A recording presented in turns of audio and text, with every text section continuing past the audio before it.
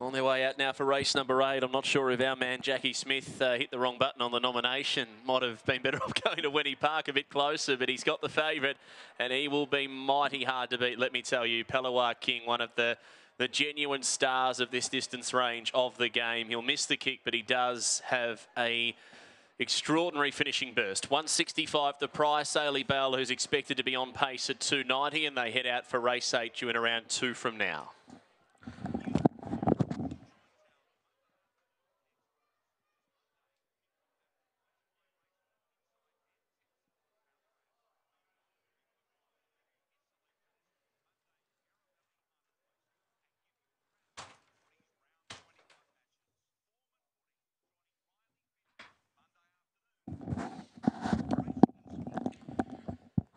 So they're on their way out. He's going to give them a head start, you'd think, Palawa King, but he will run the favourite. $1.65, and they are on their way out. He is a lot better than the majority of this field. So they are just arriving at the start now.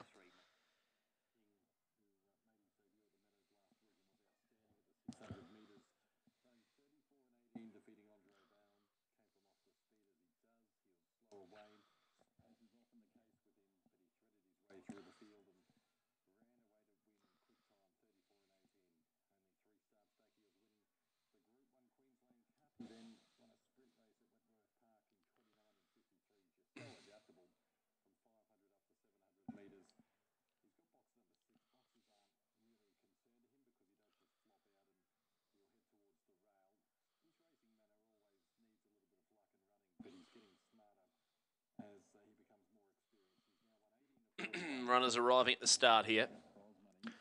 Race number 8, $1.65 now. Palawa King at the start for race 8.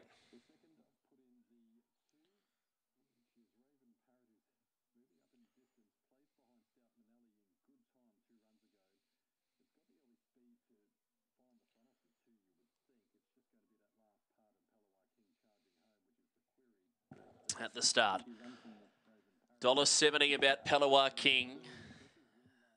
He's as short as you'd want to take for a dog who is going to need that little bit of luck in running, because he definitely won't be leading the race. That's a given.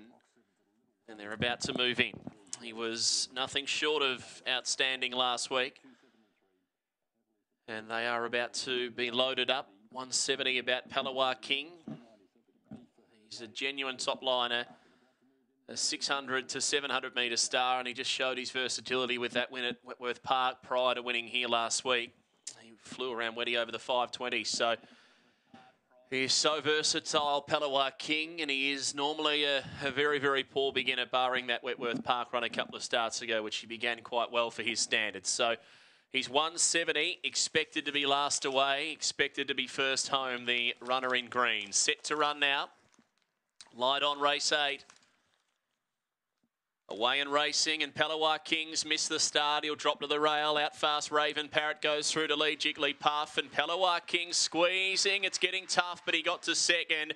And right now, just about looks game, set, match. They're followed by Triumph, Grace in Shock. Ailey Bale's a mile back, and at the end, Wrangler Jane. Here goes Palawa King. Sets his sights on Raven Parrot, and they come off the back, and the favourite zooms to the lead. They're well clear to Jigglypuff, and then Ailey Bale. Triumph starting to make some ground. Palawa King kicked away, led by 4. Raven Parrot does a really good job to stick on, but it's all Palawa King, and he does it oh so easily. Palawa King by 4, beating Raven Parrot, Triumph, 4th Jigglypuff, and then Wrangler Jane from Grace in Shock.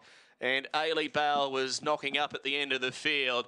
He has just got an uncanny knack of weaving through a field, Palawa King, and the run first to last, 34.33.